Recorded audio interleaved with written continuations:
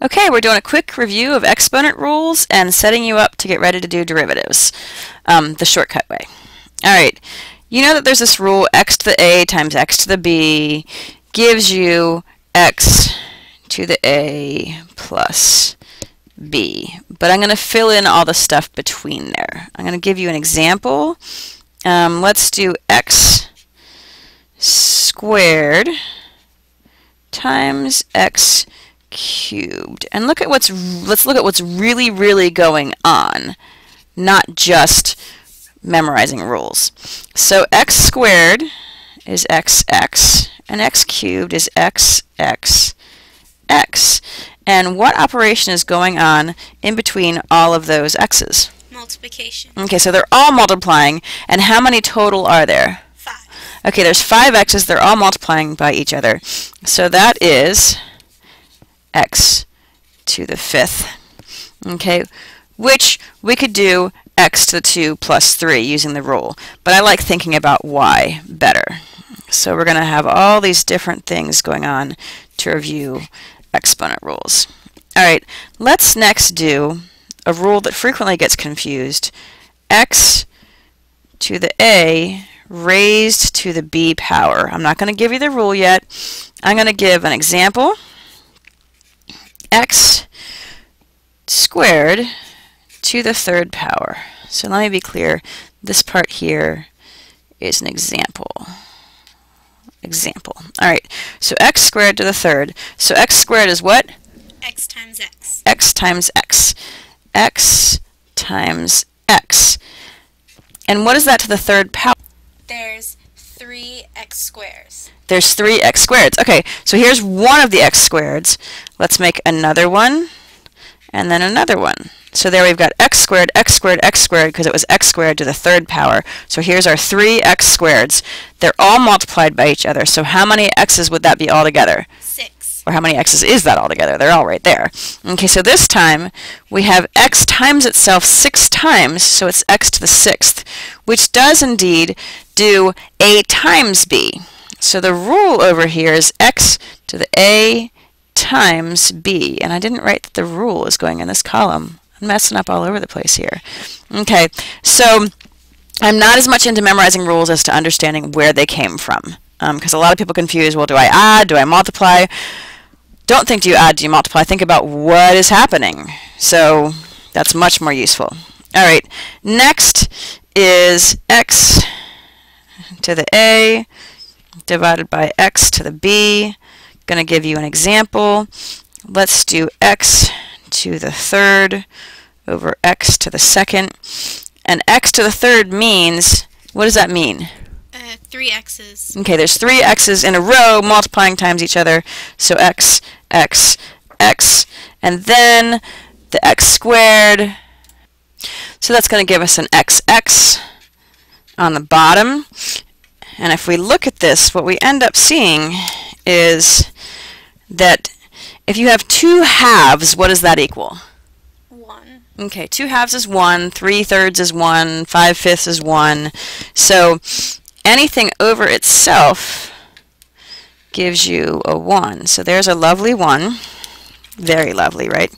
And we end up with this x, okay, is all that's left because this stuff all cancels itself out.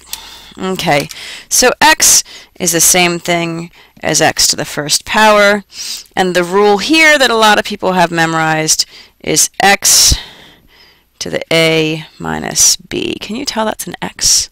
I hope so. X. How that we made it bigger. X to the a minus b. Alright, so next, let's look at another example like this. Let's look at something that might be new to some of you all. X to the 3rd over x to the 4th. We get 3 x's on the top, 4 x's on the bottom. These guys cancel out. Okay, they're all gone. And we end up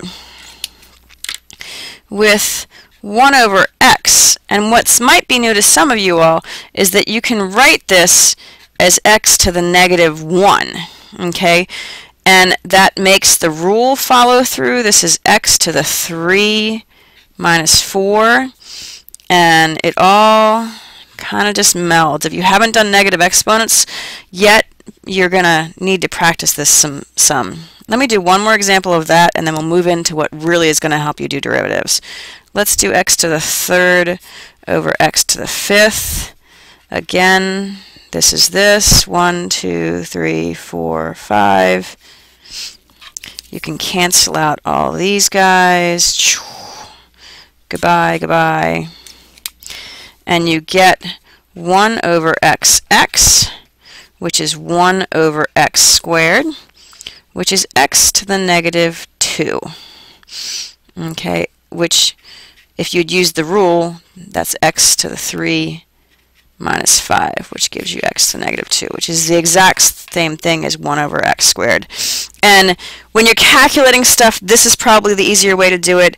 When you're doing stuff with derivatives that we'll be doing soon, this is the easier way to write it. We'll talk about different ways to look at that. So the main thing here, that if you haven't done this before, that you really need to get in your head, is that 1 over x, or x to the 1, see that little invisible 1 there, is x to the negative 1. 1 over x squared is the same as x to the negative 2. So an exponent in the denominator is a negative exponent when you bring it up. So these you've got to get into your brain. And let's look at one other exponential expression that you may or may not remember. Let's do the square root of x. This is called radical form, because this thing that some people think of as a house is called a radical. And if we write this in exponential form, it's going to be x to the 1/2. And I have a couple ways to remember that. Let me do one more.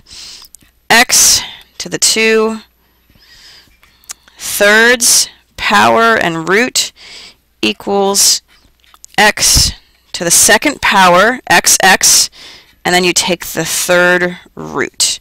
So we've got x to anything here and there gives you x to the power over root, power over root. And some people remember that because the power, like a light bulb, is inside of the house, and roots, even though they're up there, are outside of the house. So power over root.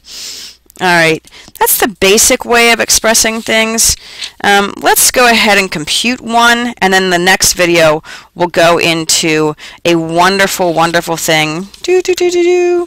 Coefficient variable exponent that you're going to need to be using all the way through the whole rest of the semester, or you'll fail. So just, you're going to have to learn how to do this. Right, Shiva? Yep. Yep. If you don't get this, listen to me the first time around. Don't wait till the second time around. Okay, so let's calculate or evaluate something that's given to us in radical form. 8 to the 2/3. Probably looks kind of nauseating to some of you, but we're going to rewrite it. Rewrite in a different way than we'll be rewriting later, but when we're computing, we want it to be this way. Second power, third root. People tend to look at this and want to do it this way first, taking the second power and then the cube root, which is one way to do it. One way. It's harder. Is to look at it as the cube root of 8 squared. What is 8 squared? 64. 64. Why do you know all that stuff in your head? I don't know any of that stuff in my head. Do you also know this cube root of 64 in your head? 4. 4. You just know all this stuff. What is with me? I don't know any of this stuff in my head. Okay, for those of you who are less mathematically brilliant than Shiva, more like me, let's do this another way. Okay, the easy way. Okay, so powers and roots are actually the same thing, like multiplication and division are the same thing, addition and subtraction are the same thing, so it really doesn't matter what order you do them in. So what I'm going to do is I'm going to rewrite this a little differently on my running out of paper, and I'm going to do the cube root of 8, and then I'm going to square it. The cube root of 8, I can even do that. I'm going to rewrite it one more way for those of you that might not be familiar with cube roots.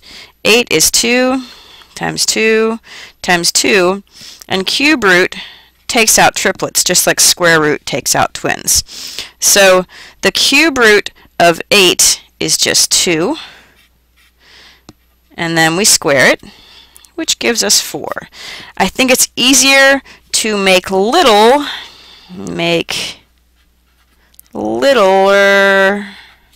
than bigger, because that's less math in your head and it won't make your head hurt so much. Okay, the next video will be the thing that you have to know to get through calculus with me. Okay, so see you on the next video. Bye.